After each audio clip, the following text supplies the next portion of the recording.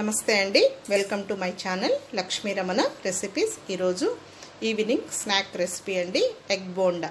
చాలా సింపుల్గా మనం పిల్లలకి ఒక 5 నిమిషాల్లో ప్రిపేర్ చేసి ఇవ్వచ్చండి. కావలసిన పదార్థాలు, తయారీ విధానం ఒకసారి చూద్దామండి. ఇవి ఉడికించి పెట్టుకున్న ఎగ్స్ అండి. ఒక 4 ఎగ్స్ని నీట్గా వాష్ చేసేసుకొని ఒక 2 గ్లాసుల నీళ్ళల్లో వేసుకొని కొద్దిగా సాల్ట్ వేసుకొని ఒక 8 నిమిషాలు ఉడికించుకొని ఆ నీళ్ళను పంపేసి చల్లనీళ్ళు వేసి ఎగ్స్ని ఈ విధంగా ఒలిచి పెట్టుకోవాలి. అందులోకి ఈ సైజ్ కప్పుతో 250 గ్రామ్స్ ఉంటుందండి శనగపిండి 1 కప్పు తీసుకోవాలి. 1 టేబుల్ స్పూన్ బియ్యం పిండి, అలాగే 1/2 టీ స్పూన్ వాము.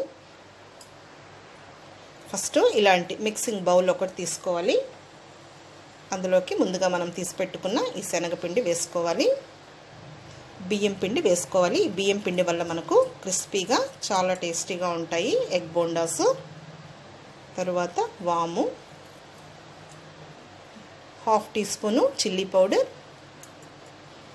1/4 టీ స్పూన్ పసుపు పొడి, 1/4 టీ స్పూన్ ధనియాల పొడి, 1/4 tea spoon chaat masala powder, రుచికి సరిపడా సాల్ట్. ఆల్రెడీ మనం ఎగ్ బాయిల్ చేసేటప్పుడు వేసాం. అలాగే చాట్ మసాలాలో కూడా కొద్దిగా ఉంటుంది, చూసి వేసుకోవాలి. తరువాత 1 చిటికెడు వంట సోడా. ఇప్పుడు ఇదంతా ఒకసారి లంప్స్ లేకుండా మిక్స్ చేసుకుందాం.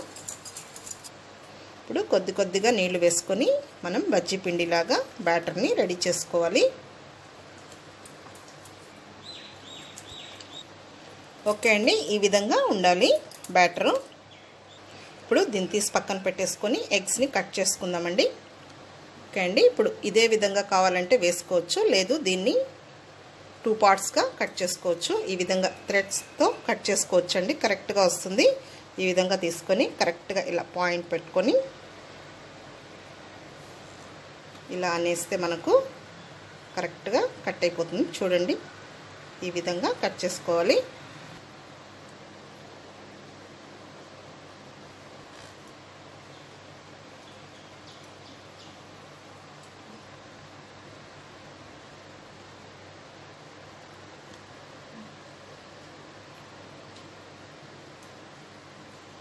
ఇప్పుడు ఎగ్స్ అన్నీ ఇలా కట్ చేసుకోవడం అయిపోయింది.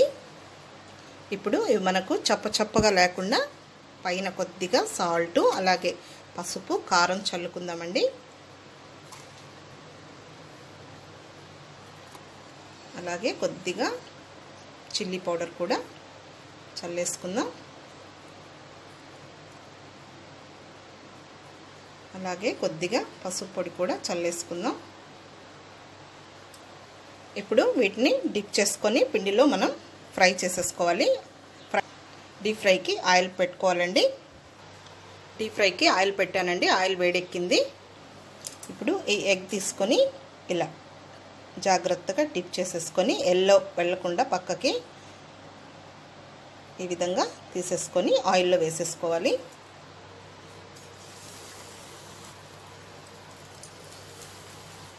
ఇలా ఒక్కొక్కటే జాగ్రత్తగా వేసేసుకోవాలి. ఇప్పుడు 1 సైడ్ కాలిన తర్వాత ఇంకొక సైడ్కి తిప్పుకోవాలి. మీడియం ఫ్లేమ్లోనే ఫ్రై చేసుకోవాలండి. ఇప్పుడు ఇవి కాలిపోయాయండి, మంచి కలర్ వచ్చాయి. ఆయిల్ అంతా ఇలా డ్రైన్ చేసేసి తీసేస్తాము. ఒక నాప్కిన్ వేసుకున్న ప్లేట్లోకి షిఫ్ట్ చేసేసుకుందాం. ఇప్పుడు మిగిలినవి కూడా ఫ్రై చేసేసుకుందాం. ఇవి కూడా కాలిపోయాయండి, తీసేద్దాము. అంతే అండి, చూసారు కదా, ఎగ్ బోండా మనకు స్నాక్గా చాలా బాగుంటుంది, హెల్దీ కూడా. పిల్లలకి ఇంట్లోనే ఈ విధంగా మనం హెల్దీగా తయారు చేసేసుకోవచ్చు. ఇప్పుడు ఈ విధంగా ప్లేట్లోకి మనం డిష్ అవుట్ చేసేసుకుందాం.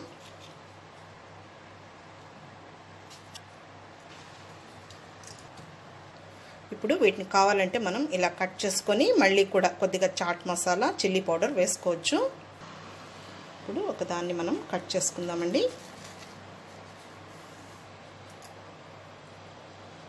చూడండి, ఈ విధంగా ఉంటుంది.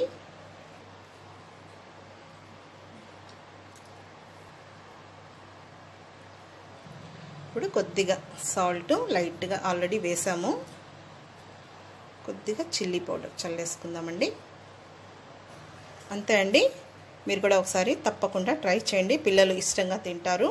ఈ వీడియో మీకు నచ్చినట్లయితే నా యూట్యూబ్ ఛానల్ లక్ష్మీ రమణ రెసిపీస్ని కొత్తగా చూస్తున్న వారైతే నా ఛానల్ని తప్పకుండా సబ్స్క్రైబ్ చేసుకోండి. నచ్చితే లైక్ చేయండి, షేర్ చేయండి. ఇంకొక వంటతో మళ్ళీ కలుద్దామండి. నమస్తే.